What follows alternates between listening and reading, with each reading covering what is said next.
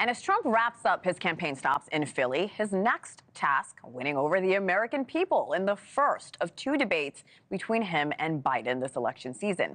Here with us is Trump 2024 National Press Secretary Caroline Leavitt. Caroline, welcome to the show. Hey, thank you so much for having me. We're thrilled to have you. I'm looking forward to our discussion.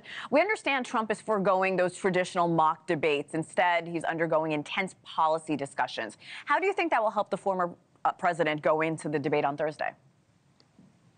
Well, not only is President Trump meeting with policy advisors, he is also continuing with his very busy campaign schedule and meeting with the American people, the most important audience of all. Yesterday, he was in Philadelphia. He stopped at a cheesesteak shop, took questions from voters directly. He gave an hour-and-a-half-long speech last night in Philly. He was also in Wisconsin this past week for another very big rally on Tuesday evening. He also gave a speech yesterday in Washington, D.C. So President Trump is prepared. He constantly engages in hostile interviews with the news media. This is something we don't see Joe Biden doing nearly ever. And we know that for the next week, Joe Biden is hunkering down, hiding away in the woods at Camp David with many policy advisors. The truth is, Joe Biden can meet with as many advisors as he wants. You can tell him everything they want him to say. But the real test is not going to be whether Joe Biden can stand up on that stage for an hour and a half. It's whether he can defend his policies over the past 3.5 years that have led to a border invasion, the likes of which we've never seen, and a record high inflation crisis as well.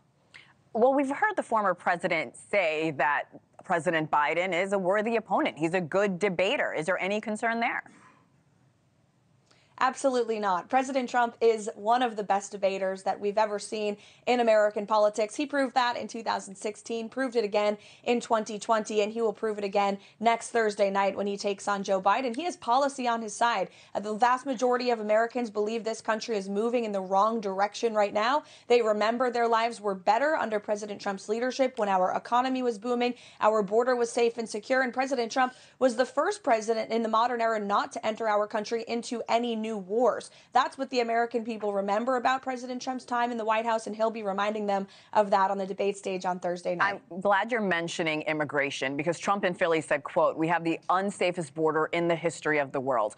However, Border Patrol report arrests are down 25% since Biden announced his new restrictions. Talk to us about the Trump debate strategy when it comes to immigration and sometimes not having those right numbers.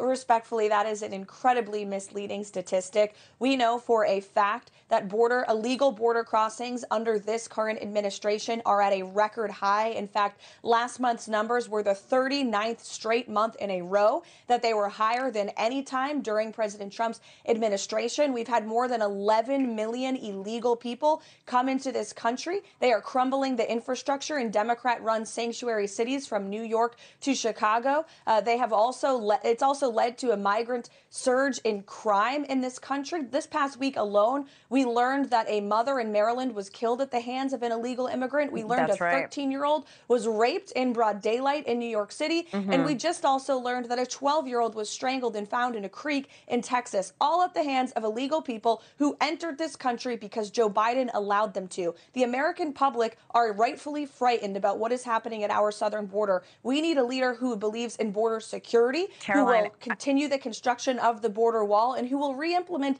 the Remain in Mexico policy that was very effective. And President Trump is the leader who is promising to do all of those things. I'm just looking at some of the numbers. Border encounters have gone down 9,000 from April to May, down 19,000 from February. Can you respond to that?